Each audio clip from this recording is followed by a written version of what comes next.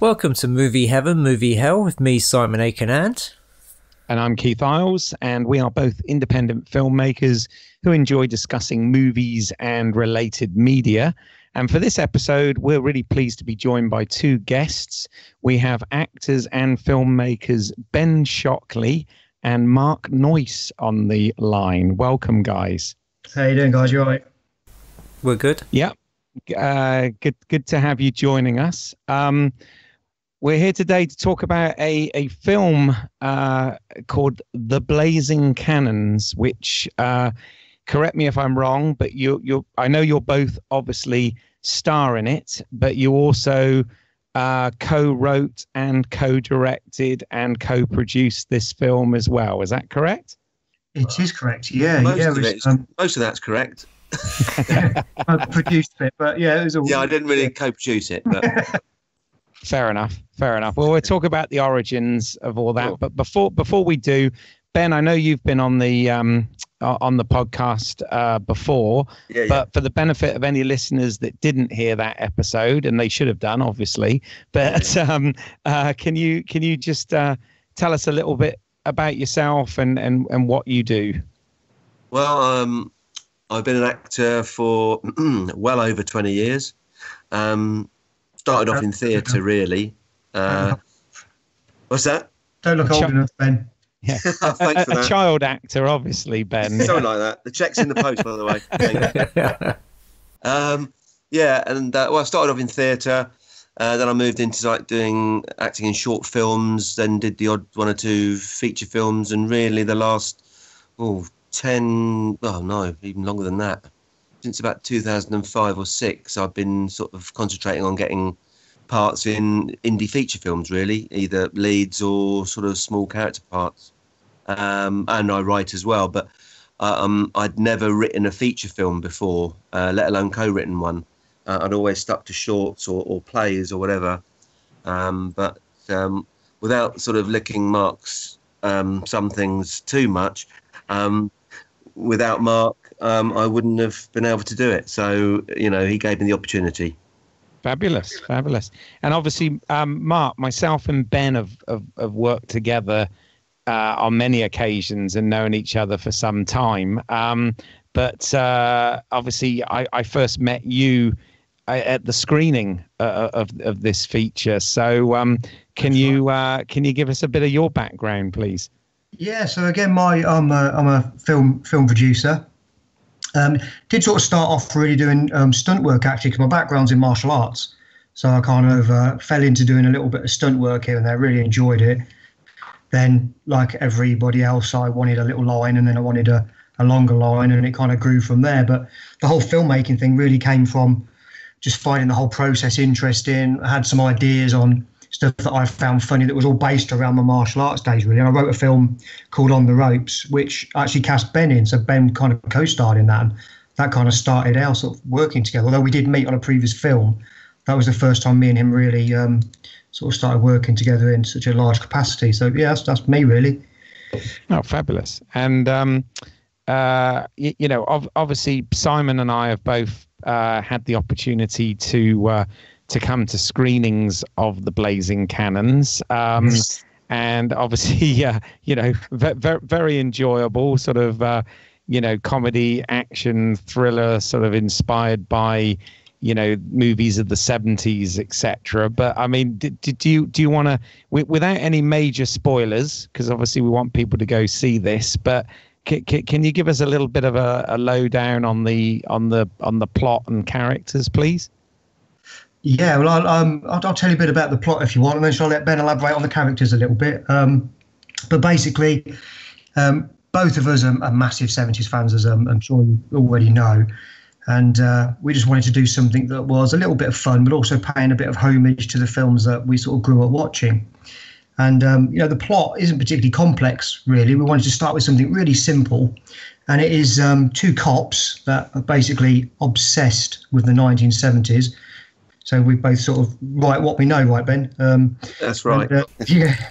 And are obsessed with 70s films and very much kind of portray these 70s cop heroes, and that's how they kind of see themselves. That is not how everybody else sees them, by the way. Everybody else thinks they're well, politely put, a pair of plonkers, really.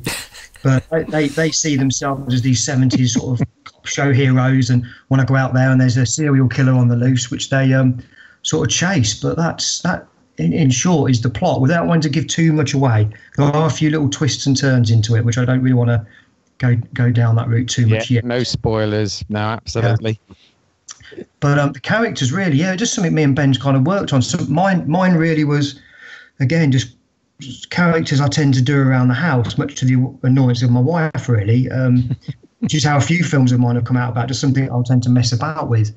And Ben's character, as I'm sure he'll tell you a bit more about, was a role I think he always dreamed to play, wasn't it, Ben? Yeah. Well, when we first had a discussion about what film we might do next, I think you basically said to me, if you had the chance to direct and write and be in any genre of film you could, what would it be? Yeah. And I said, well, buddy cop movie, probably. Because, as you all know, the whole 70s thing, I was brought up on things like Starsky and Hutch and the Western series Alias Smith and Jones and things like that, and Clint Eastwood, obviously. And I thought, well, let's try and amalgamate all of that and get that buddy thing going. They're two, obviously they're very close, very close to the characters. And you can read in it what you like. I mean, people read in all sorts of things about buddy movies, which might not even be there. But it was a whole thing about exploring the two male friends or female friends can be very close friends without it having to be sexually orientated, if you know what I mean. I've got some very good close male friends, and I would say that I love them. I haven't had a drink either, so I don't even know what I'm talking about this.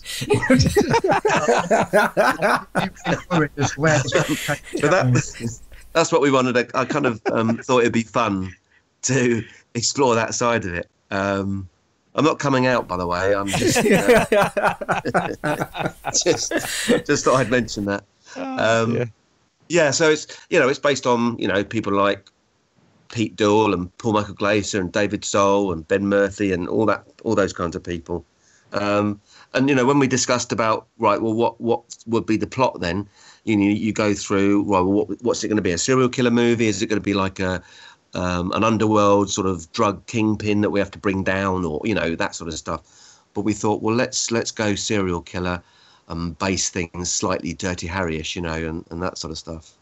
Oh yes. Yeah. Well, I mean, what made me laugh, Ben, is essentially in this movie, it's you in all your normal clothes that you wear, just with a wig on. That's right.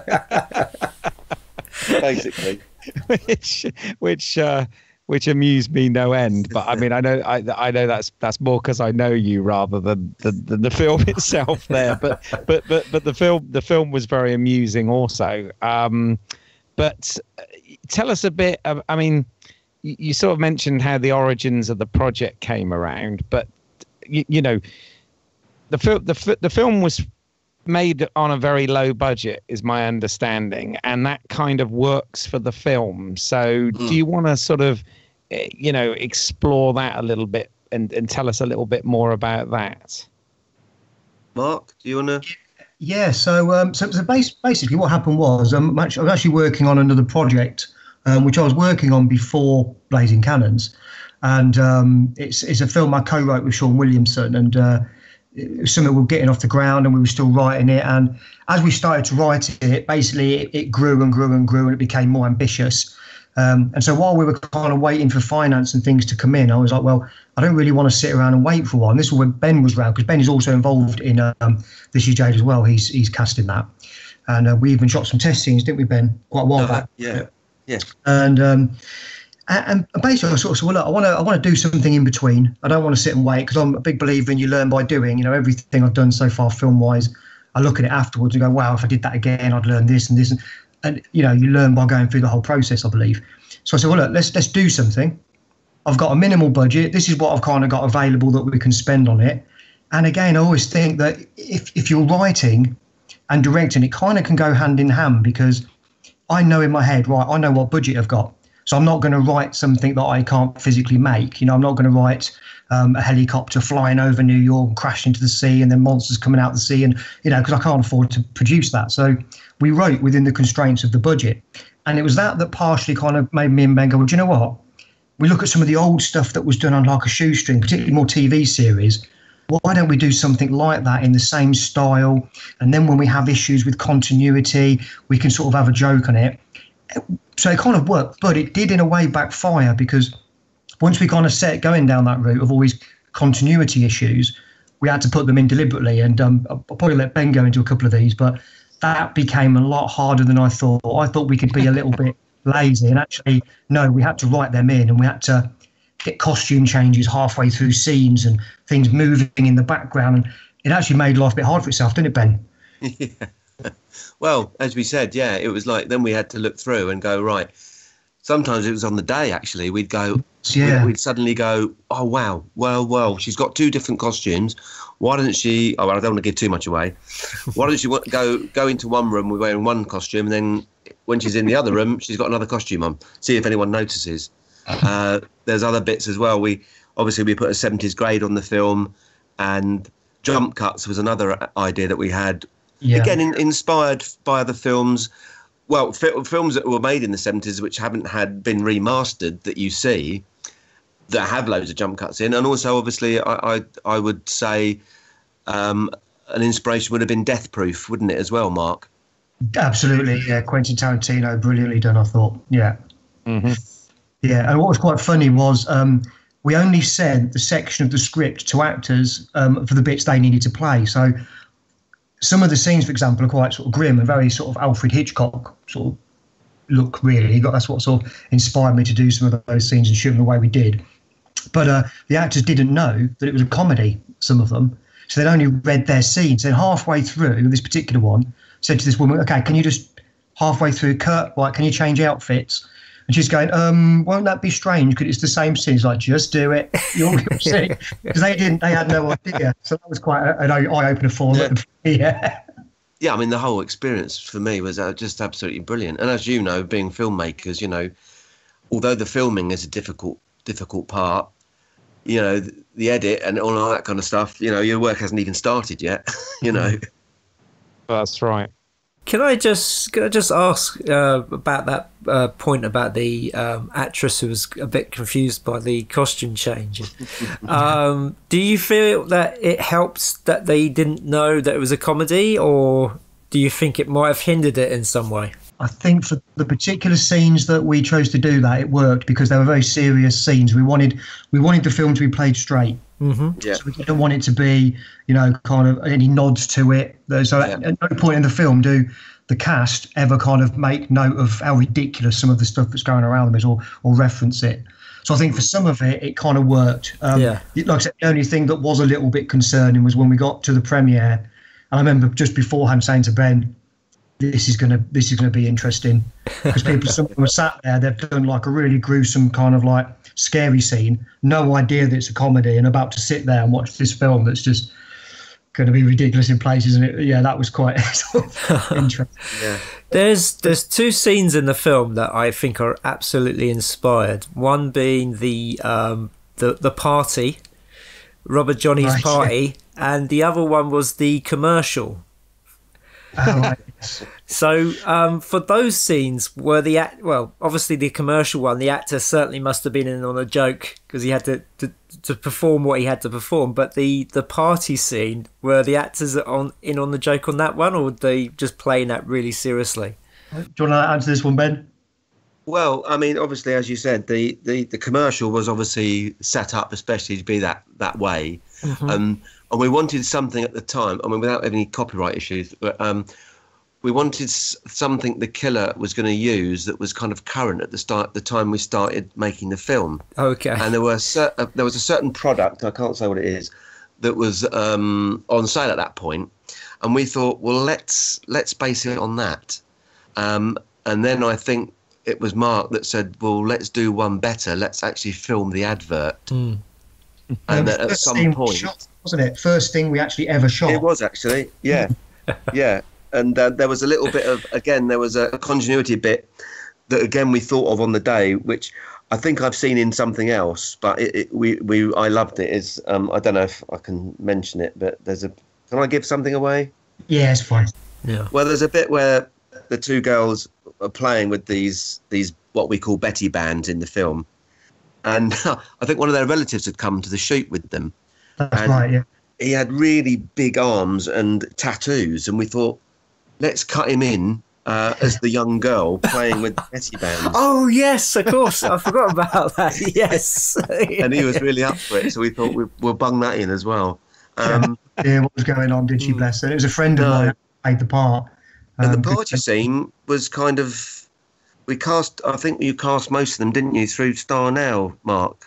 Correct, yes, yeah. So obviously they got paid and everything, and they had to be there. And I think we must have just done a rough description of what was required of them, that they'd need to wear their clothes that they would wear in a sort of scantily sort of clad party type thing. Yeah. And then obviously when we did the party and we did the, pass the parcel and that kind of stuff, then it's all and then they all started sort of really enjoying it, because they suddenly realised, oh my God, this isn't just a serious scene, is it? So they kind of got wind that something was, and we did the twister as well, didn't you?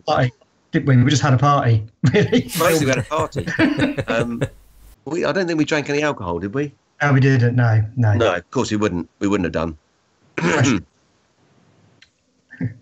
Yeah. I ordered the outfits off Amazon, and you want to see some of the suggestions I get now. Oh, I'm sure. You might be interested in this fetish outfit. Yeah, and you just tell your wife it's because of the film, dear. Yeah. It's going on 2 years afterwards. But an interesting thing is, we did discuss at one point whether we should turn up at the party in the same kind of gear, didn't we, Mark? We've actually got the outfits. Got the outfits. That's right. I actually have a picture of us both in the outfits when we tried them on to decide whether we should go for it or not. Oh, very brave. Very brave. I'll tell you a funny little story though, if that's okay, about the party. We hired a venue, so we've got all these kind of models arriving, and they're in stockings and suspenders, and one had a wig. And during coffee breaks, the girls would go outside. It was a really, really hot day. I can't remember what month we filmed it in, but it was really hot. Mm-hmm. And obviously all dancing around, and they got leather on and all things.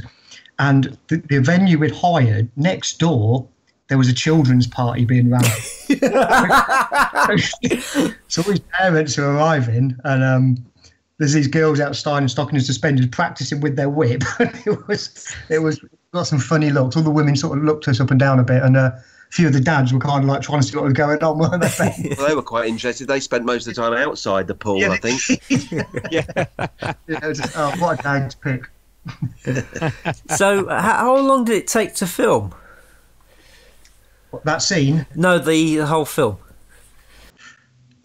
We did days here and there, which I remember saying to Ben, I probably wouldn't do that again. I thought it'd be easier because I was fitting it in around other things, but actually it wasn't.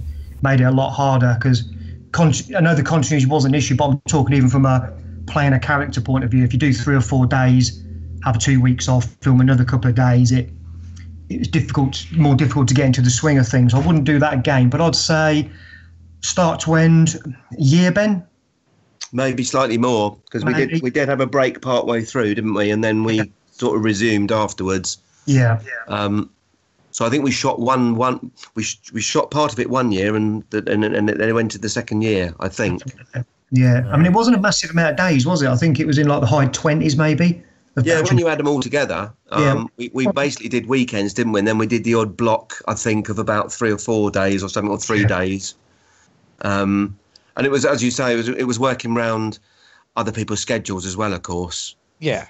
Which is the tricky bit. Well, I mean, I think what you did that's really smart, and the thing that I'm sort of major impressed by here is obviously, you know, the film is very amusing and works and has all of those tropes and homages and you know, the sort of satirical feel, etc. to it. But what you did that was, I think, really smart, based on the fact that you had, you know, the low budget and, like you said, the very sort of split up filming schedule, etc., was the fact that you know, you chose the sort of tone and style of the film to be that way. So production problems, like you said, such as continuity, if there were any accidents in amongst the the deliberate continuity errors, but also yeah, but also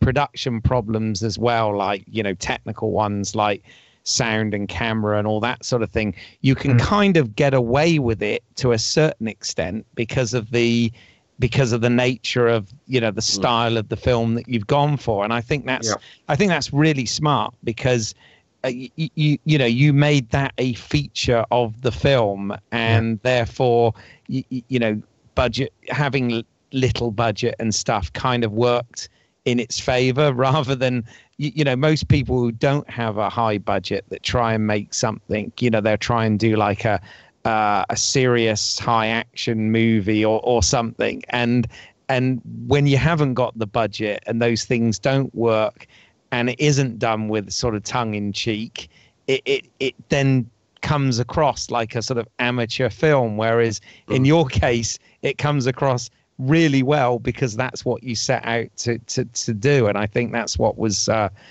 really clever in terms of the creative choices behind what you did here, and it really works. That's good to know. That's cool. Yeah, appreciate that. Yeah, I mean, can I just say there was another couple of characters actually we liked as well that were in, I think it was Boogie Nights, wasn't it, Mark? Boogie Nights, yeah, Mark Wahlberg, yeah, great film. When they do the fake cops, sort of, they do like a trailer to something, don't they? Yeah, that's right, yeah. Brilliant. And we thought, oh, that looks good. I mean, that's nice. It kind of fits in with what we're trying to do. Like, it was the nice bit where we did a walk towards the camera, didn't we, Mark? And we wanted to have the whole crutch filling the shot, sort of thing, as you're walking towards. Notice they picked your crutch and not mine. It just looks better. Was that an edit? Was that an edit decision? Yeah, no, I like it. I mean, I noticed there was another film that came out recently, or I say recently, about a year ago, called Mindhorn, and it's quite uncanny because some of the sort of, I know you hadn't even seen it, and you were making it at the same time as they were making this film, with obviously a bigger budget they were making it with, but some of the sort of choices and winks and tropes and sort of style of the jokes and whatever are quite similar, actually. I mean, the plot's very different, but the sort of 70s guy trapped in the sort of contemporary world, the fish out of water thing from that point of view was quite similar. So I don't know whether you have seen that one, but check it out, because you'll probably get a kick out of it, because it's definitely the same sort of genre, I would say. Yeah, I was aware of the film, and I remember you mentioned it to me, Keith. I really want to see it, actually, I have to say. There was another thing as well. We in some of our early publicity, didn't we get onto the BBC website, Mark, or BBC comedy website or something? Yeah, it was. I can't remember exactly what it was, but yeah, it was one of those. Yeah. Yeah, and then shortly afterwards, we'd mentioned the plot on there, and I'm not pointing fingers at any big corporations on TV, but feels like you are. Maybe I am. There was a series, I can't remember what it was called, but there was actually a TV series, and it was on something like BBC 4, or if there was a BBC 3 or something like that. And it was a thing about a 70s cop duo. Now, it was based in the 70s, actually, as well. And they had, like, driving through cardboard boxes, mannequins in certain scenes and stuff like that. And I thought it almost like someone's read the plot of our film and gone, oh, we're going to quickly sort of rush a series through based on a similar thing. And that's what it felt like. But the difference being it wasn't funny. There you go. There you go. Because that never happens, does it? Nobody steals ideas from somebody else based on we'd never do that, would we, Mark? Never. Is that Don Siegel I hear on the phone? Yeah, quite. It's on the other line. Yeah. No, it really is. I mean, obviously, we can't say too much more about the actual plot or anything without without going into spoiler territory, and I definitely don't want to do that for you. But in terms of where you're at with it now, I know you've had a few screenings. You know, what's next? How will people be able to get access to this? Are you working on, you know, distribution, etc.? Where are you currently at with the project? So yeah, just organising all the distribution details as we speak. Really, been quite lucky because I did a similar sort of thing to what I did with my first film. And again, I've been very fortunate really that I happen to know a couple of people that were able to help me out. And so for my first film, On the Ropes, I was adamant I wasn't going to shoot anything until I had a distribution deal in place. So we didn't shoot a single scene until I had a distribution agreement. And at the time that was Cornerstone, so it got out in HMV and stuff. But my purpose for that really was I'm not able, or the size of the budget, people aren't coming on this film to earn loads and loads and loads of money. So if actors are coming to work on one of my films, then at least they deserve is to have their film out there and get it released. So I found it easier to attract good actors having a guaranteed distribution than anything, as I'm sure everyone who's an actor would appreciate that. And as I've been there. So for this film, it was the same. I kind of had an agreement, so I knew I could get it distributed. It was just how widely, really. And since we've done it, we've had 4 screenings. We've had a couple of other distributors contact us, which has been really, really nice. So we're just going through sort of like the fine details at the moment. I'm hoping in the next few weeks we should have some details that I can confirm and give a release date, hopefully. Oh, fantastic! Yeah. So yeah, fingers crossed. Well, one thing we are going to do, in fact, we're meeting up this weekend because we're going to work on a trailer. Yes. Oh, okay. Yeah. So hopefully that should be with people soon. Yeah, so we've been sort of discussing notes and stuff like that. As we all know, there's more than one way to skin a cat, as it were. So we're going to discuss it in, you know, which way we can go with it, I guess, and try a few ideas out, aren't we? Yeah, I think the problem is because of the style of film it is, there's so many ways we could go with the trailer. Yeah, yeah. And we keep got several versions here, and I'm not really sure. So yeah, Ben's coming this weekend, and we need to get that done because again, distribution need that. Yeah. So I'm quite surprised you guys haven't put a trailer out so far. I mean, the fact that you're already screening and stuff. I mean, a lot of filmmakers tend to, you know, put a trailer together before the film is finished. Yeah, I didn't want to do that really, because I kind of made a bit of a mistake with the last one, because what I did there, I was very excited, so I was keen to get a trailer done. Mm-hmm. And the problem is then I got a trailer out there, and you know, people were looking at them, and really I kind of peaked a bit too early with it. That by the time the film came out, I could put the trailer out there again, but people were like, I've seen this, and so I really want to try and hold it back until I at least got a release date, really. Oh, okay. Makes sense. But yeah. Well, like you said, you're learning from what you've previously done, and you know that's good. You're definitely, from the sounds of it, Mark, an experiencer rather than a conceptualizer with all this stuff. So, yes. you know, good for you. Independent film world needs that. So, you know, very well done for taking that stance with it. Oh, thank you. Now, I think, you know, everybody's different, but I tend to learn by doing rather than sitting and trying to theoretically think about everything and read lots of books. But I think, you know, Blazing Cannons even, I mean, the amount me and Ben have learned, I think, from starting to finishing is just leagues apart, which will carry through onto the next one, hopefully. Absolutely. So, yeah. No, what would you say then in terms of the actual production? What was the biggest challenge on it? Or what was the most difficult thing that happened during production? For me, scheduling is the pain. Yeah. To be honest with you, and I was saying that's where probably for the next one, I'm pretty keen that I want to shoot in over a shorter period of time. I found scheduling people for the odd day here and there was quite difficult. Even down to like one of the girls that was in it was messaging me saying, "Oh, by the way, I want to get my hair cut this weekend. Is that going to be a problem?" And it's like, well, for this film, no. For anything. So for me, the scheduling everybody, just logistics of getting everybody in the right place, on location, getting the right venue, and just all of that side. So rather than the creative side, it was more the general just logistics, really. I don't know what Ben would say, but that was it for me.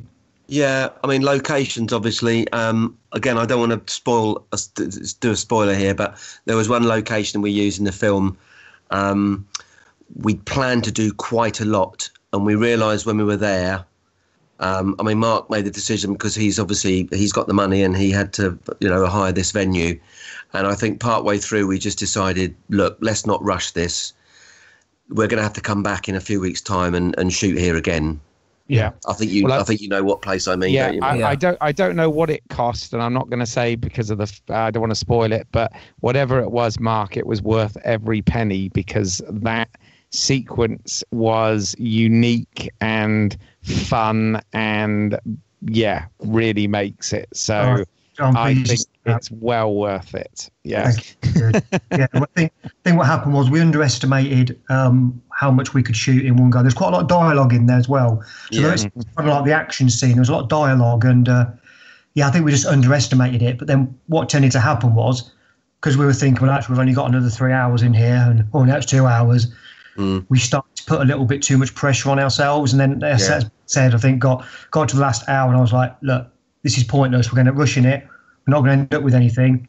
We'll do another session, and that's what we did. But and what was genius with that as well is you subverted the trope, which I like. But as I said, we can't say any more without going into spoiler territory. But people need to watch it because it's full of tropes and cliches and nods. But you do subvert some of the tropes as well, and I think that was a very clever move. So I appreciate a lot of your budget might have gone on that, but it was well worth it, I think.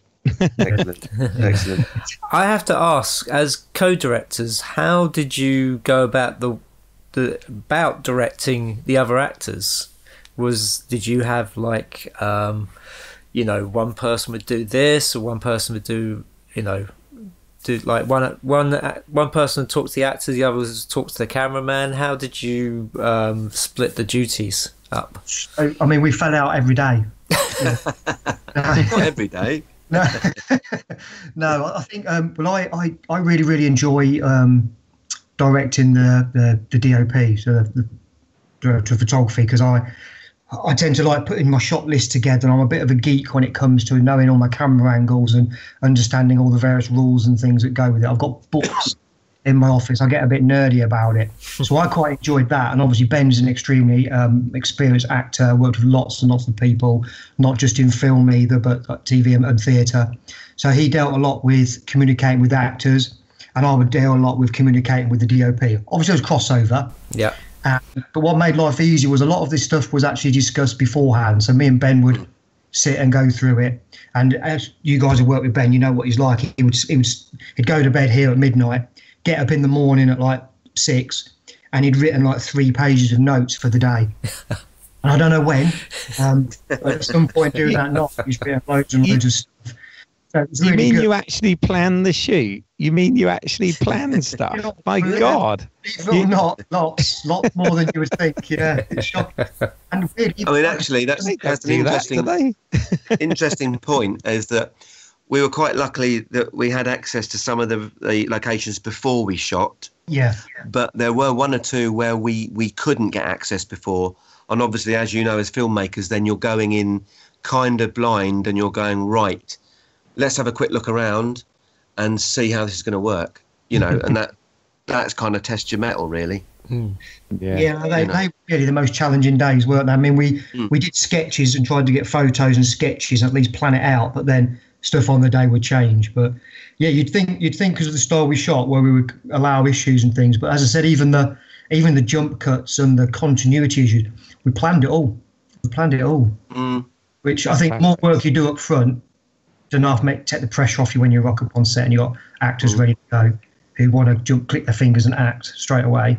Yeah. Wow, music to my ears. This is, I'll tell you, it's what I used to try and teach students all the time was plan it, don't just wing it. You'll make life easier for yourself. But there you go. I couldn't wing it. I'm not good enough to wing it. I need to have that plan beforehand. So were there a few Shockley strops then, Ben? 12, I think. Oh no, I've got 12 written down. I think there was a couple. I think what happened was, it gets, the pressure gets on, and you start expecting too much sometimes, I think. And, Mark pointed out to me at one point, and quite rightly so, people are here to enjoy themselves. They don't want someone sometimes always going, come on, let's fucking get moving. Bloody hell, that sort of stuff. And that doesn't help. Can of Stella's warm. I mean, what was that? yeah, if Stella's warm, I'm not happy. But no, seriously, that is, I learned a lot from that as well, because it doesn't help having a strop on set, because it's counterproductive. So I shut my mouth after that. Hey, film sets by their very nature, though, are, stressful, because, creativity and film magic needs to happen. But as always, you're up against time and, external problems and, it's all that stuff. So, yeah, I mean, it's going to happen no matter how well planned you are. Things still go wrong, don't they? So yeah. Well, the weird thing is that directing and acting in something, as you know, is that you have to do that. Try and flick that switch when you're. It's almost like a few seconds before you go in front of the camera. You've just got to go right. I've got to be in the scene now. I'm doing the scene, And I must admit, I didn't find that very easy. No, me either. I found that. Yeah. But it was. Well, you guys are literally in every scene, aren't you? I mean, this film, you're. Yeah, we wrote it that way. yeah, bloody Steelers. That was part of it when Ben said he'd do the film. That was. Yeah. Yeah. It was. Yeah, we didn't let up. Yeah, we were pretty much in everything. I mean, there were some bits obviously when it's our coverage and that, and then the other director can observe what we're each doing, that kind of stuff. But I remember reading, the whole thing about Clint Eastwood and Play Misty for Me, when he directed his first movie, and he said, he'd learn the lines, switch the light off, and then go, oh shit, I've got to work out the camera angles now. And he'd put the light back on and then have to sort of do that side of it, Yeah. So now we've discussed that one, absolutely. But it's exciting though, and you've got the nice thing. The thing I always love about film, obviously I love film, but the thing I always love about film, as opposed to theatre, and obviously I've done some theatre work as well, is with the theatre, yes, you get the sort of instantaneous buzz because it lives in the moment, and it's kind of the actor's medium, and you're there and you get instant gratification and all that sort of stuff, or not, as the case may be sometimes. But at the end, when it's all over, all you've got is kind of the memory. You've got nothing to sort of show for it. And what I love about film is you're capturing those moments, and yes, you manipulate them and put them together to form your story and whatever, but you then have a finished product, and as long as you protect your assets, you've got a finished product that'll live on. And I just think that's whenever cameras are turning, whether they're burning film or whether they're capturing something digitally, it is an amazing thing, I think, when it happens. Really think capturing stuff is still fascinating. And you've got something here you should be proud of anyway, guys, and we really hope it does well. Definitely. Thank you. I mean, one funny thing I must say, and I'm not going to go into details, being a movie about the police, essentially, we got to meet quite a lot of the local constabulary, didn't we, Mark? Yeah, I think they turned up on several, at least 3 occasions. We had the armed response unit turn up once. Yeah, we went a bit guerrilla style, you see, on 1 or 2 bits, and yeah. Well, obviously, because the pair of you look so serious. I mean, how anyone couldn't take your characters seriously, I have no idea. Funny thing was, the policeman came over with like the armed response unit. There was a few of them. They came over to ask me what was going on, and I stood there in the wig, in the full outfit, having the conversation with them about it. And they never laughed, smiled, or anything. They weren't too pleased. Maybe it was the gun that you had. Well, the funny thing was, at that time, they were, you've been running around here with guns. And I was like, no, I haven't, because I'd actually just finished. And you were around the corner, sat in the car with about 4 guns. Me, yeah. I had no idea. That the police had just come to talk to Mark around the corner. And there's me sitting like an absolute prick, basically, thinking, oh, this is nice. And I had no idea that the police probably were going to turn up and find me in the car and check the car over, and I'd be absolutely, with your 70s wig on. Yeah. Yes, right. You just need a character now with a mustache in there, and that would be a great idea. Maybe the sequel. Yeah. We kind of discussed, haven't we, Mark, a little bit? Yeah, we have a bit. Yeah. You got to get a Lee Majors type in there. The sort of the era of the $6 Million Man when he had the mustache and the and the side parting. If you can get the wig and the moustache, send a photo to Mark, and you might be halfway there for the next film. It's that easy. Yes. Bloody hell! Right, you're going to get inundated now. If you want to work with us, you're halfway there. Yeah. So I have to ask seriously, though, are there plans to do a sequel, or is that something that you might do further down the line? Well, I don't know if you spotted it, but in the end credits, it does come up, coming soon, Blazing Cannons 2, The Flaming Choppers, as I think we told it. But that was just purely tongue-in-cheek, a bit of a laugh. So many films of that era had a coming soon. All the James Bond films had the sequel in the titles, and so we just added it in at last minute for a bit of a giggle, really. Yeah, well, Back to the Future did it as a joke, and they ended up with 2 sequels. So there you go. Yeah, I mean, I'd love to do one, but I know.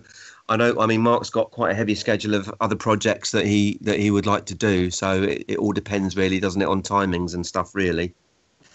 Yeah, and I guess how many Stellas we have this weekend. Oh, shit. What are those other things? Desperados? Oh, Desperados. Well, there you go. Yeah. There's the 3rd film in the series. Yeah. Smash 2 out this weekend. I'm talking about the films, by the way. Well, on the subject of films, as you know, obviously this podcast is called Movie Heaven, Movie Hell, and as you were, clearly inspired by movies of the 70s, because let's be honest, the 70s was a really great time for films. We asked you guys to sort of pick your movie heaven and movie hell from that era, just so we could have a bit of a chat about those as well. So I guess you guys have got some picks lined up for us, but before that, I mean, I want to hear you guys. The 70s. What is it about that era in particular for you each personally that you connect with? I think for me, it was just felt like there was a lot of new films being made, as in, very different from anything else, breaking ground, particularly with some of the horrors. And I have to mention, this isn't what I've actually picked as my favourite, but I have to mention something like an Enter the Dragon, for example, which was the film that got me into martial arts from the age of 6. It was 1973, I believe it was released. Just they were groundbreaking. And like some of the horrors, a lot of the films that you see today, I think, are around because of films that were made in the 70s. And you only have to see how many remakes there are, or reimaginings, as they prefer to call them. So for me, that's why I think it's very creative, really good time for filmmakers in general, a lot of creativity. That's me. Well, me, it's almost like, some of my favourite films of the 70s almost have a kind of indies feel to them. Yeah. Mm-hmm. Yeah. I won't mention them all, but then of course at the end of the era you've got the big blockbusters. You've got the Star Warses and you've got the Close Encounters and that kind of stuff. which I also love.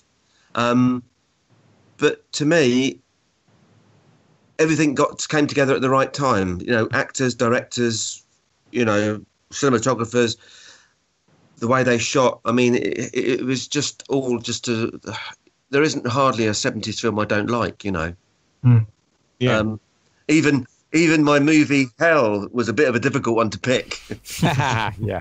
Have you guys read the book Easy Riders, Raging Bulls, which goes through the whole the 70s, starting off with Easy Riders and ending with the film Raging Bulls, and it goes through how the studio system was dying, and the indies came along and sort of saved Hollywood, and then of course, as you say, the blockbusters came along with Jaws and Star Wars, and you know, because I think it is a terrific read.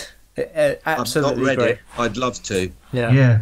No, it is very good, and I mean, you know, in a nutshell, it kind of you know, says about how what happened in that movement in the 70s was kind of unique and will probably never happen again. You know, because obviously you'd moved out of the studio system era into, like you said, these sort of independent mavericks and stuff. But this was before all of the studios and stuff were owned by large corporations, and therefore those directors, you know, those greats of that time, they had their sort of artistic freedom while still having the studio backing as well. Whereas now, obviously, filmmakers that do the big blockbusters have to sort of answer to the corporations behind them, and obviously when in the world of television, you know, there's the network, the studio, the advertisers, you know, so many people in the chain. So it was, you know, I'm obviously simplifying things there, but it was quite a good era for sure. Yeah, you say that though, Keith, because during the 90s we had the independent boom again. We did, yes. So it can come around again, and as the fact that a lot of the directors who are, you know, directing these big budget films all come from the indie world. So Jackson and No, absolutely, and of course, another thing I think with these films as well is you know, the Generation X, if you like, our generation, people who were, you know, born in the 60s and 70s and sort of grew up in the 80s and 90s watching this stuff, you know, and you know, it was a good time. It was a good time. I even think, you know, someone like Roger Corman was a great influence on people. You know, if you mentioned, you know, you can mention the amount of directors and actors and people who worked with him, you know, and then went on to make their own films. And, you know, I like there's an actor called Warren Oates, who is very underrated. He's long dead, unfortunately. But I remember reading something about him, and I just loved the idea that he'd be making two films back to back, pretty much on the same location. He'd go over, he'd stop one film, take a shirt off, and on the way over to the other film, he'd put a jacket on and a tie, and he'd be doing a completely different scene in another film, and then he'd have to walk back 3 hours later and shoot a bit in the other film. I mean, to me, that would be a dream, you know? Yeah, absolutely. Though saying that, some of the Roger Corman films are a bit incoherent, especially the ones that they've done that, where they've used the same location and they filmed one film there and the other one they filmed as well. Oh, yeah. Yeah. I mean, I think sometimes his thing was throw enough shit and some of it's going to stick, possibly. And I don't mean to put him down at all, because I think he's, and still is, because he's still with us, an amazing man, you know. Yeah, he's given so many filmmakers a start in the industry. Exactly. You know. Exactly. Yeah. If it wasn't for him, we wouldn't have Jack Nicholson. Exactly. Quite.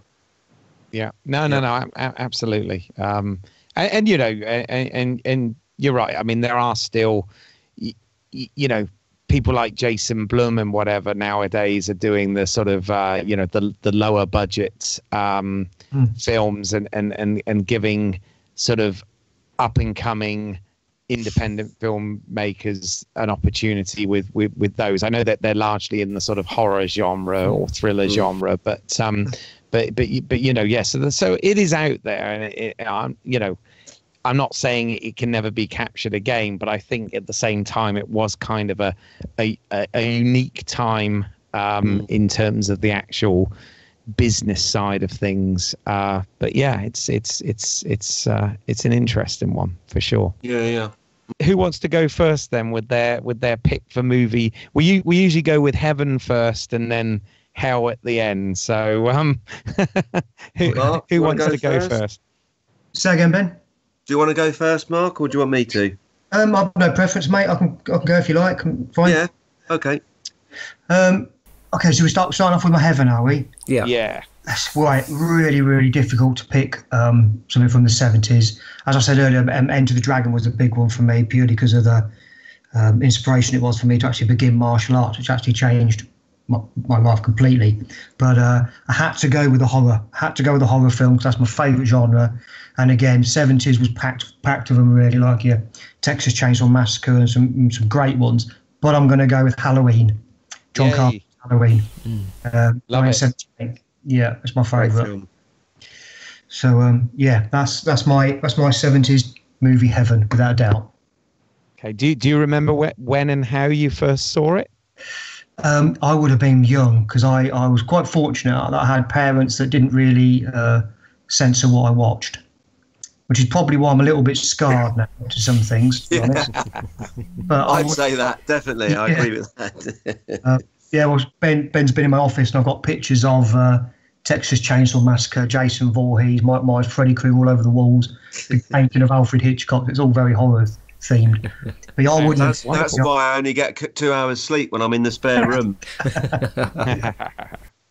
So yeah, I wouldn't have been very old at all. I think it came out in '78, so I was born in '74. I wouldn't have been 4 years old, but I would say I was probably around. God, I'm trying to think when it would have been out. Probably 10, maybe even younger. So I wouldn't have been very old at all. But it's a film I watch even now regularly. Much to the annoyance of my wife. It's on the playlist all the time. I just think it's great. No, it's we talk about Carpenter quite a lot, and yeah, from my point of view, from the horror side of things, Halloween is definitely one of those benchmark films, and I love it, and I've got great fondness because I've said this before, so I'll make it brief. But I saw it on home video one Christmas actually, and my mum and dad were pretty good as well with the whole letting me watch the censorship sort of side of things, and we actually had Halloween 1 and 2, nice. And we watched them as a double bill on VHS. This was sometime, I guess, in the early 80s. And I remember being blown. I mean, I was freaked out by Michael Myers and stuff, but I was also absolutely fascinated the way that one film ended and then the second film picked up immediately where the first one ended, and I'd never seen anything like that before. So that always stayed with me, and I loved it. So a good one. It's really interesting. John Carpenter never, because the ending obviously leaves itself open for a sequel straight away, but that apparently was never on their thoughts. It wasn't something that at the time was that popular. Sequels of horror films and a film that was a masked murderer running around. They thought, well, no one's going to see this. And as far as sort of films they all go, it was low budget, very low budget. Well, yes, it had the record for the most money earned from a low budget feature before Blair Witch came along. Correct. Yeah. I think the budget was around. Well, I mean, it done still a lot of money, but around $300,000. I think the budget was. It went on to make millions. Oh yeah, and it started. I mean, it did start its own franchise, not just for the Halloween sequels, but also Friday the 13th and Nightmare on Elm Street, and all these things came directly out of what Halloween had set up. And I'm intrigued, and I wonder what your thoughts are on this. Obviously this year, 2018, we're going to get a new Halloween film. It's kind of like Halloween, H40, I guess, or whatever.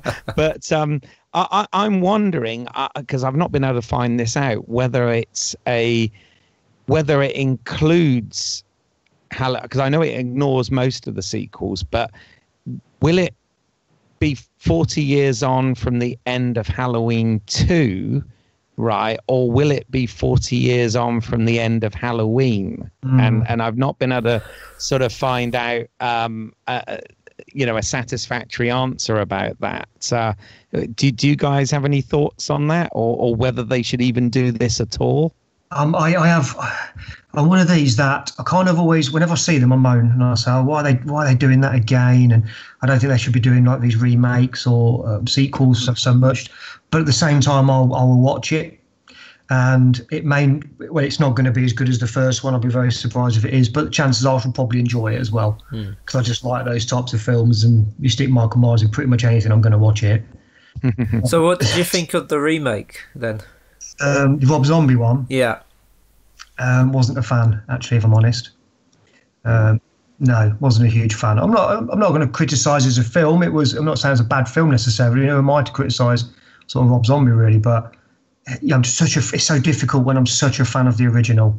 I'm always going to watch it and just keep going. When the original was this, and it's not a fair comparison really. So yeah, it's difficult. But I absolutely adored the first one. Loved it, and the second one I thought was a good film. Not so hot on the third. Well, it's a bit of a cult film now, isn't it?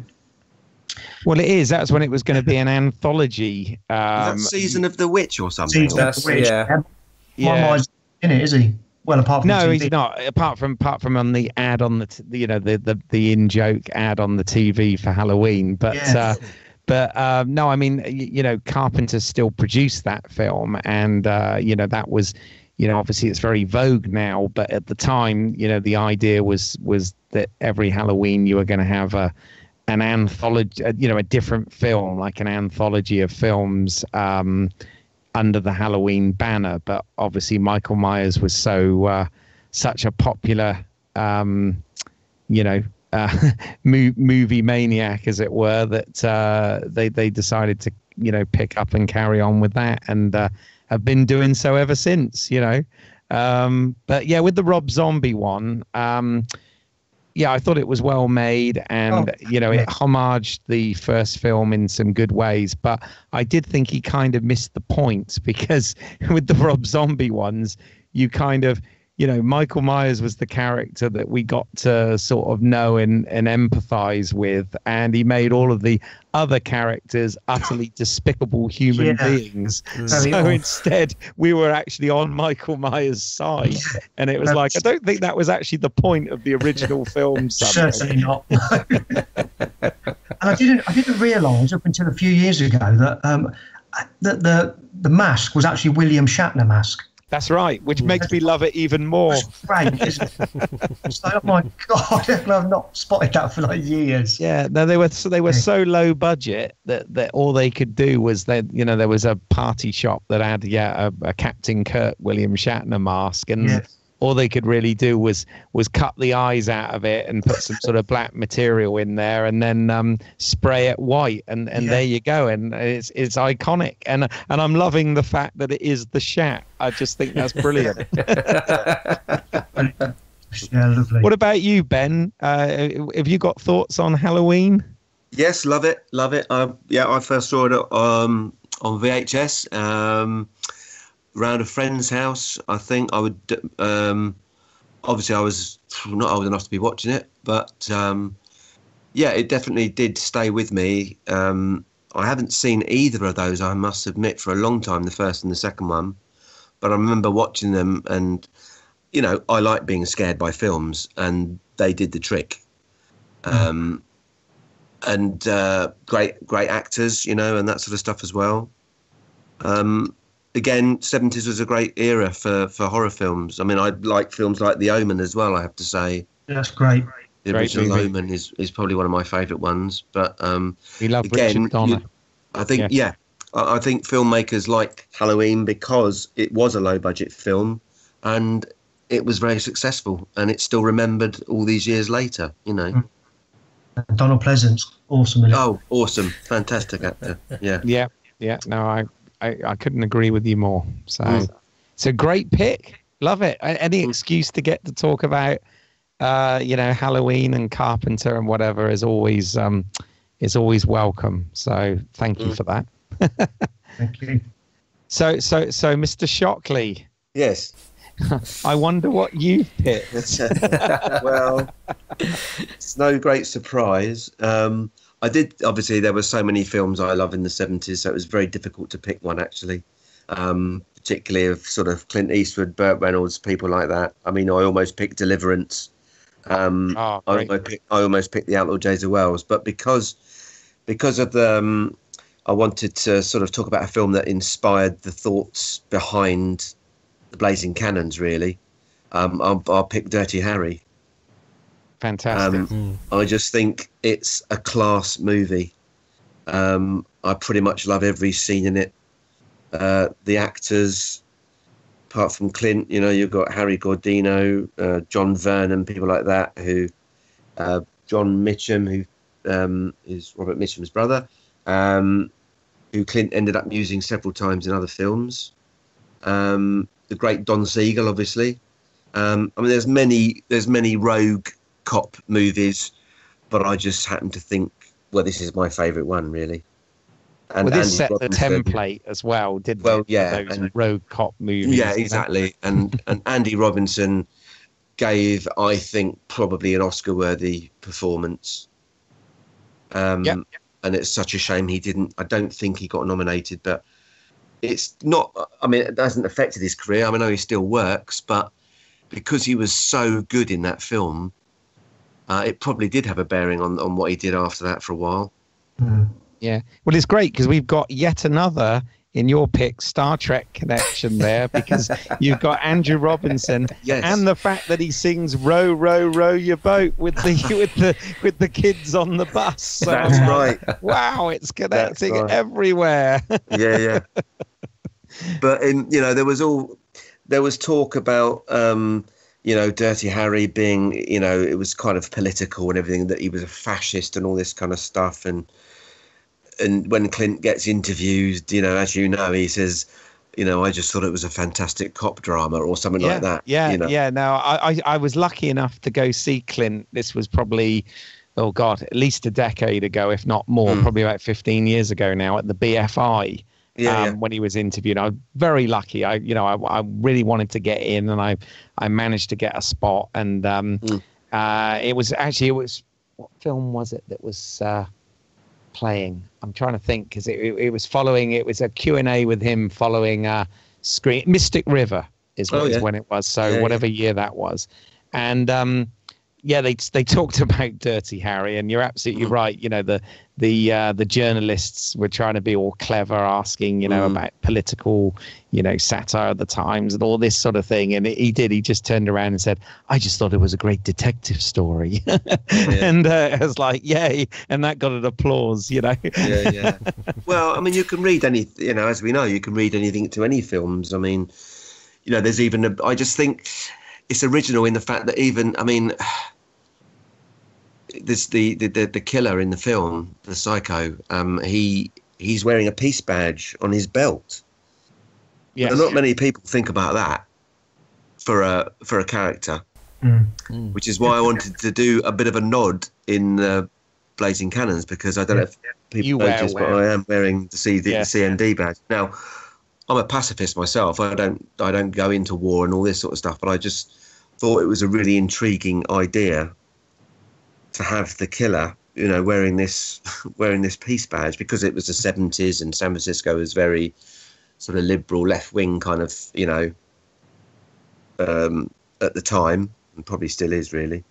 But I just think it was just a fantastic film. I actually watched it last night again, and just love it. I mean, I can't fault it. I mean, it's really annoying and I know we've all seen them, when you see the films that they put on TV and they've cut the hell out of them, taken the swearing out, cut the scenes out, and when you actually watch it in its entirety, I think it's still quite a powerful film. Yeah, that's why I have it on Blu-ray for sure. Yeah. But I think for me, the first film I saw when I was very young again, and my parents let me watch it, was actually, and I've got a great love for it, is Magnum Force. Yes. Yeah. I think I saw that before I ever saw Dirty Harry, and I kind of loved that because at the time, you know, obviously David Soul and Robert Ulrich were in it, so you know, it was kind of like, oh, it's the man from Starsky and Hutch and the man from Vegas, you know. And I had the little toy corgi cars of Starsky and Hutch and Vegas, you know. So it was kind of like that was the connection, and obviously that's quite a violent film as well. But when they all came out on VHS as a box set, I think that's when, you know, I sort of saw all of them, and those good old VHS years. And I always thought that, you know, the first three films in particular were really strong. You know, Dirty Harry, Magnum Force, and The Enforcer were fantastic. And then they went, you know, a little bit. The other two weren't quite up to par, but still fun. Are you saying the Deadpool wasn't any good? I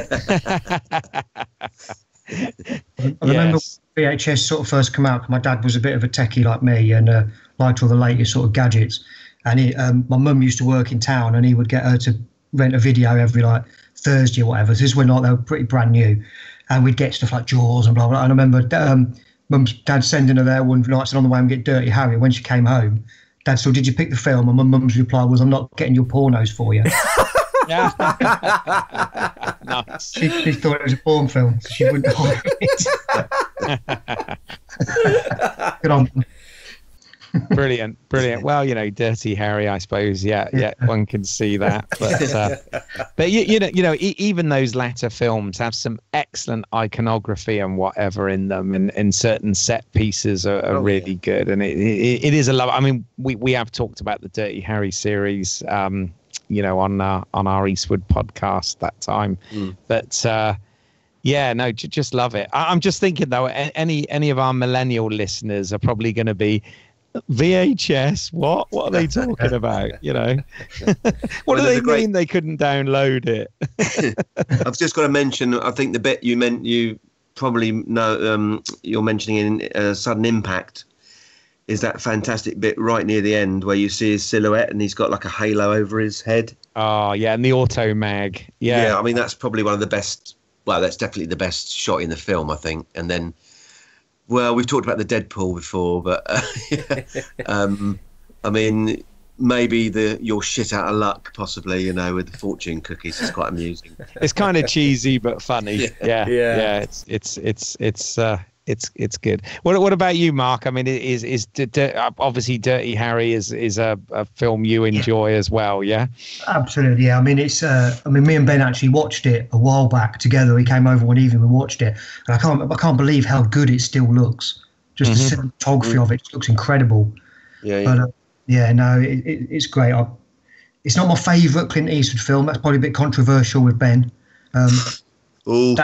That would have to be High Plains Drifter, I'm afraid. No, it's up. That's definitely up there. Definitely. It's definitely the second. So yeah, it's great. Well, again, as you say, you've got the horror sort of aspect in High Plains Drifter, haven't you? Really? Yeah, I think that's an awesome film.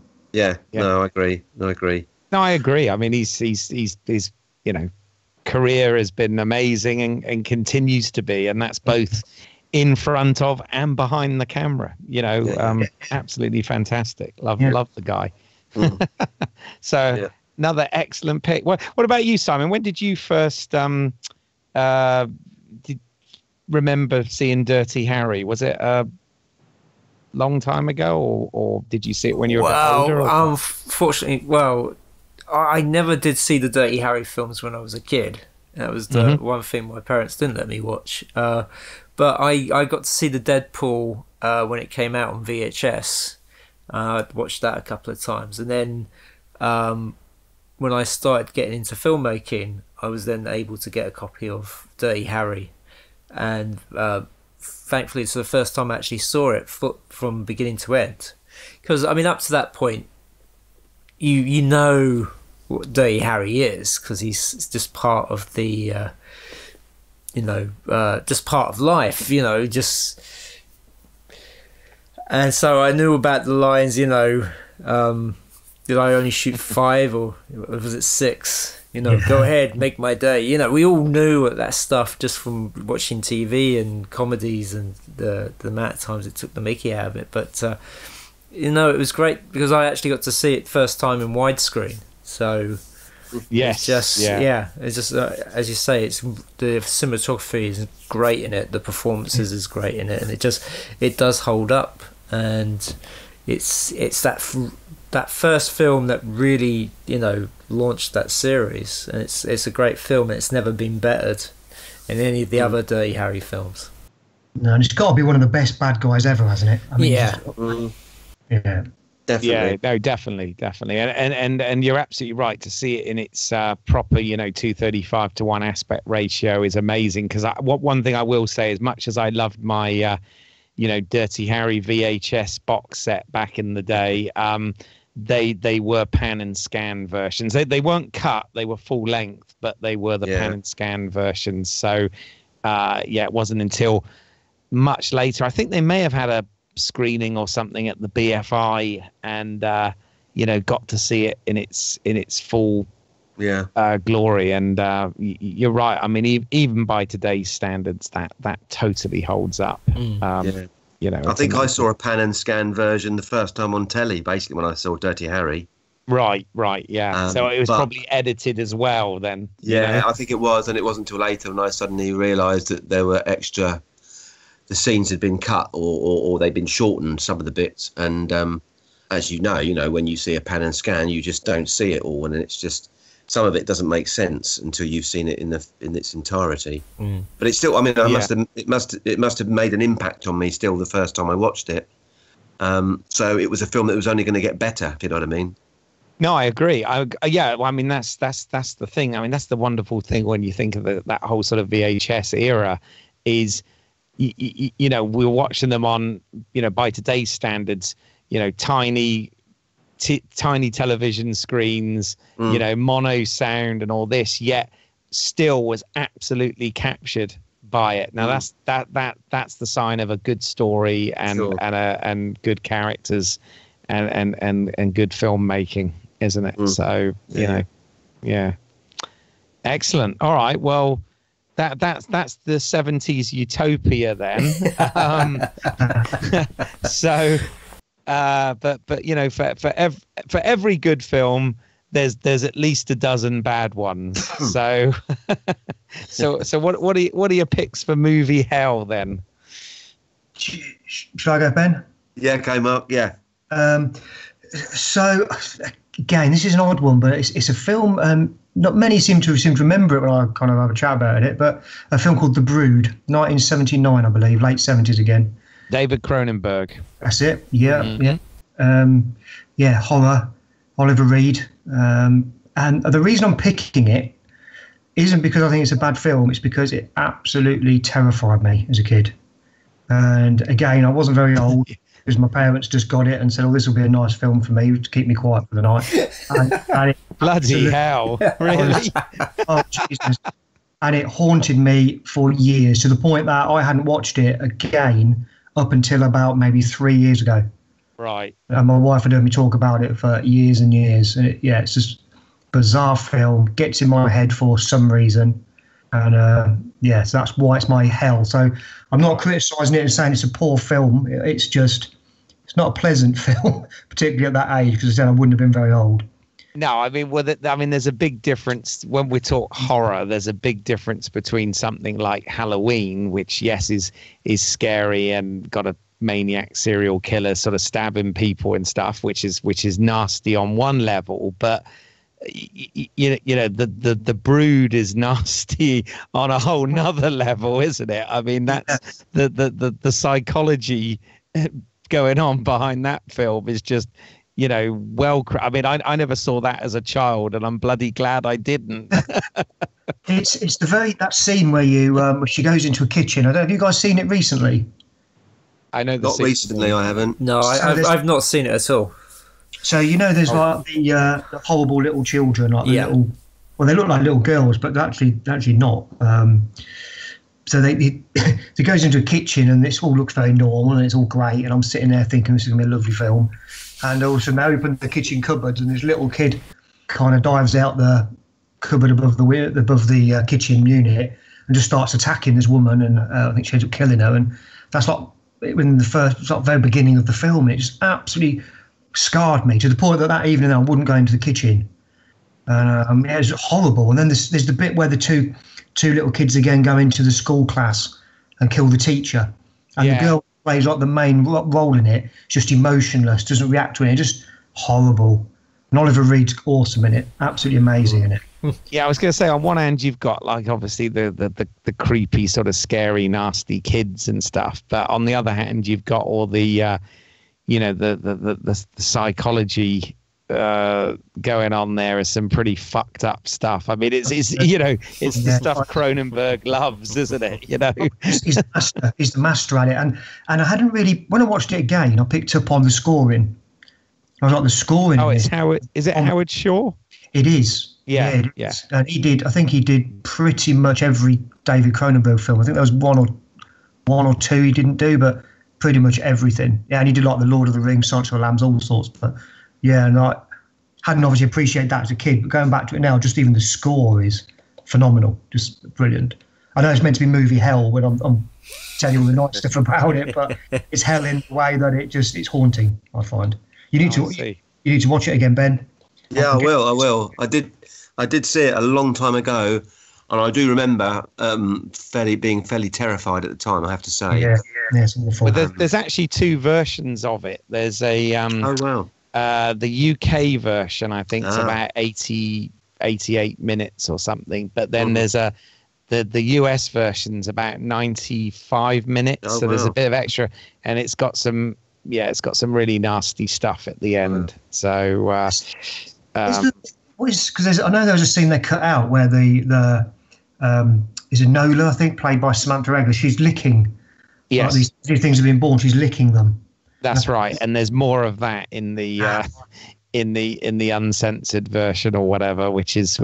I mean, it really is fucking disturbing stuff. but it's interesting because both of your picks, your horror picks, if you like, again, we see them as kids, and we see them just sort of for what they are when we're kids, and don't necessarily understand the craft, if you like, the craftsmanship behind them. But both of those you picked have amazing scores, which totally add to the the creepiness of the films. I mean, the Halloween score, simplistic as it is incredible. And likewise, yes, yeah, absolutely. So there's one about remake apparently as well of The Brood, but I think it's happening. Yeah, I sort of read something about that a while back, but not for a while. But not and sure. Simon, this is a really unique situation because you're the man that I'm always amazed has seen absolutely everything. So we found the one film that you haven't fucking seen. My God. You'll find there's quite a few films I haven't seen. Bloody hell, you've seen an awful lot though, Simon. I have to say, I'm always like, bloody hell, you've seen everything. Yes, well, as I learnt back in film school, there's for that guy who's seen every film, there is that one film that he hasn't seen, and everybody else has. Yeah, no. Well, like Mark Commode's always saying, who's obviously seen loads of films, but he said he'll never catch up ever, and that's the trouble. We'll never ever catch up. There's so much out there and being made all the time. So, but that's what's cool about it.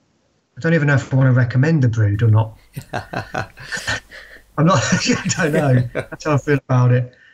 I mean, Cronenberg's another. We're always talking about the letter C when we're doing our sort of A to Z thing. There's some letters that are really hard to find directors, but the letter C, the list goes on and on and on. And Cronenberg, we haven't talked about him in any depth. I think Mike Tack picked one of his films on one of our horror podcasts as a heaven, but you know, I think it was The Dead Zone, if memory serves. That's right. Yeah, for our Stephen King one. Yeah, that's right. Yeah, but you know, another guy, another really intriguing director there with some real. He's done a few. I want to say good movies, great movies, but you know, some of them really quite fucked up. He's talk about sort of like, don't like remakes, but then Cronenberg did 1986's The version of The Fly, didn't he? Yes, he did, which I love. That which is just fantastic as a you know. So, yeah, I love that film. I think that's absolutely fantastic movie, but that's a whole other podcast. So Videodrome, yeah. No, he's made some great films, and he's a unique filmmaker because he deals with that kind of, you know, the icky side of the things. Body horror. Yeah. Yes. Ugh. Absolutely. No. Well, that's a whole nother podcast someday, I'm sure. But Ben, what about you then? What is 70s movie hell from your perspective? Well, it wasn't a film I was aware of at the time, but I caught it late one night. Oh, it must have been 15, 20, probably 20 years ago or something. I watched it it was on about 10:30, 11 o'clock, I think. And it has the title Blazing Magnum. And I thought, well, there you go. It relates. This is either going to be absolutely fantastic or absolutely fucking diabolical. And I gave it a watch anyway. And it is totally ridiculous. It was made in about 1976, so kind of around the Enforcer kind of time. He's definitely trying to be Dirty Harry. Actor Stuart Whitman is in it. John Saxon, Martin Landau, Gail Honeycutt. So a great cast. It's got a good cast. Absolutely, Yeah. It's got a really good cast, but it's a bit of a cheesy film, isn't it? Yeah, and I have to say there is an absolutely fantastic car chase in it. Yeah, I've yet to see that. I only got about halfway through. Yeah, well, there's one near the beginning, and there's one later on, which is quite a long sort of, and I think that was directed by a stunt guy called Remy Julian or someone, and I believe there was another guy called Tom Sutton, and one of them went on to do stunts on the Bond movies.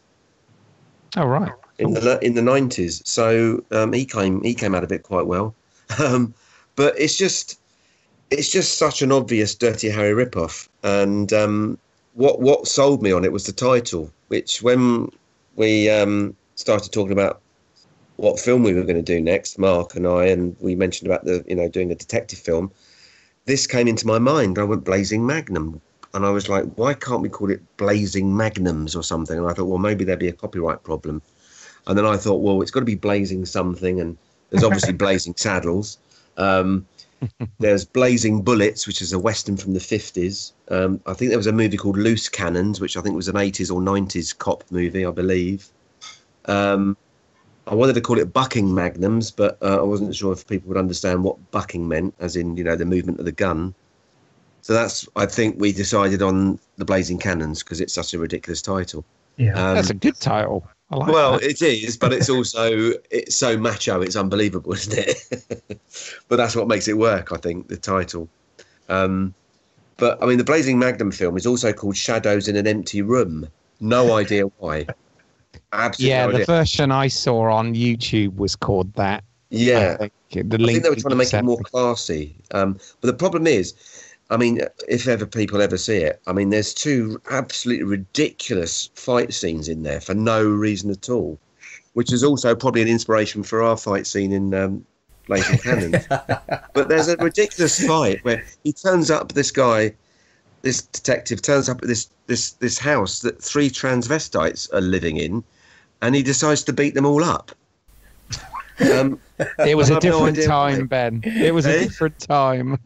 Yes. The memories. And there was another fight scene where he's supposed to go to this locker and pick something up, a piece of jewellery or something, I think, and it's being staked out by other cops. And he opens the door, and all of a sudden these cops come out of nowhere and they have a big fight. And it's almost like Stuart Whitman or whoever has just gone, we need another fight. I need another fight scene here. And they've just put one in. You know, because it was almost like, well, we've gone 30 minutes, 40 minutes, and I haven't done a fight yet, so I think we should put one in. And it was things like that obviously I remembered from all those years ago, and thought, well, this is time to watch this movie again and sort of, you know, get inspired. But what I'm saying is, Dirty Harry obviously is a class movie. I think they set out to make a class movie here. But what it's turned out is, in a way, something that we're kind of taking the piss out of in Blazing Cannons. Sure. Yeah. Have any of the rest of you guys seen this?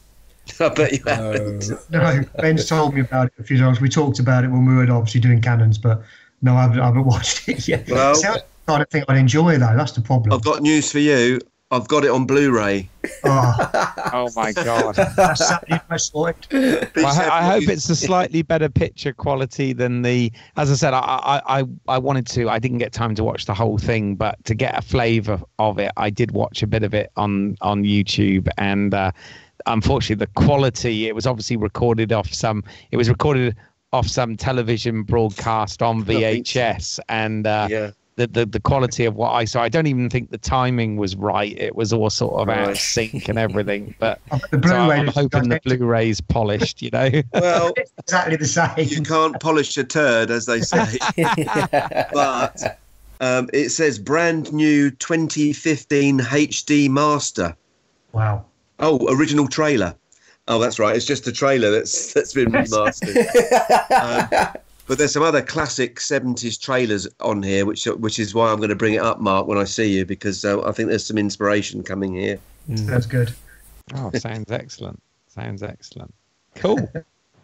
Well, as I said, I found it very difficult to, in a way, to wholly criticise a film from the 70s. So, as I said, there's some good acting performances in it. It's just the script is a bit dodge.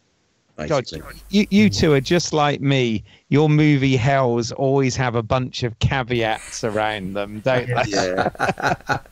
Because I'm the same. I never want to ever slag anything off, and I'm like, oh well, you know, it's this or that. But that's why you've got me on the show. That's right, Simon. Because Simon doesn't pull any punches, do you, Simon? You know, good cop, bad cop, I suppose that is. Hey, bring it full circle. I like it. That's it. Nice link. So listen, guys. I'm conscious of time. I know you've got to go.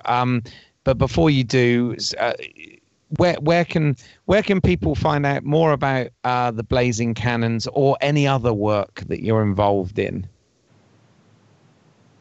I'll let Ben answer this one because Ben's a lot more social media savvy than me, so you can find him all over the place. Oh, okay. Yeah, well, I do put updates on Facebook, my own website, a little bit of Twitter, but mainly Facebook and my own website, really. So. And what is that? benshockley.com? Is it that? Yeah, it's www.benshockley.com. You can also find it on .co.uk actually as well. It's on Yola, basically. It's a Yola site. Okay. So you can find it on Ben Shockley Yola as well. That should come up. So most updates come up on there. I know that Mark has got a website, but that's being redone, isn't it, at the moment? It is, yeah. It's not something I tend to spend as much time on as I should, really. Like, I'm not on Facebook or Twitter or LinkedIn or anything, unfortunately. But we've also got good people out there who are championing our film as well. I mean, in Britflix as well. They often put updates for us on there. Oh, Stuart Wright. Stuart Wright, is that? Well, it's actually John Baker, the other guy. Okay.